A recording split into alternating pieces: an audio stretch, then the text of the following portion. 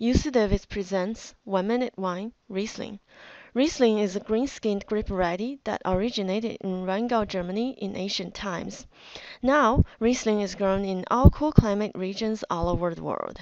Riesling has high acid, low alcohol. It's a late ripening grape that can be infected by botrytis, so it's good for both sweet and dry wines.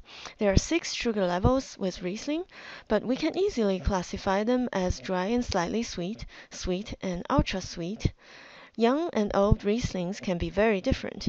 Young Rieslings will have fruity aromas like tree fruits, citrus, floral aromas like honeysuckle, and earthy aromas like whitestone.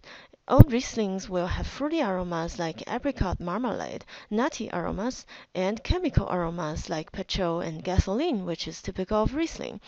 Dry and slightly sweet Rieslings pairs well with white meats, Asian cuisine, and spicy food.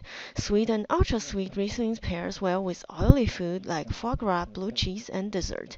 Fun fact: Riesling is one of the most expensive wine and is the favorite of wine critics. Thank you.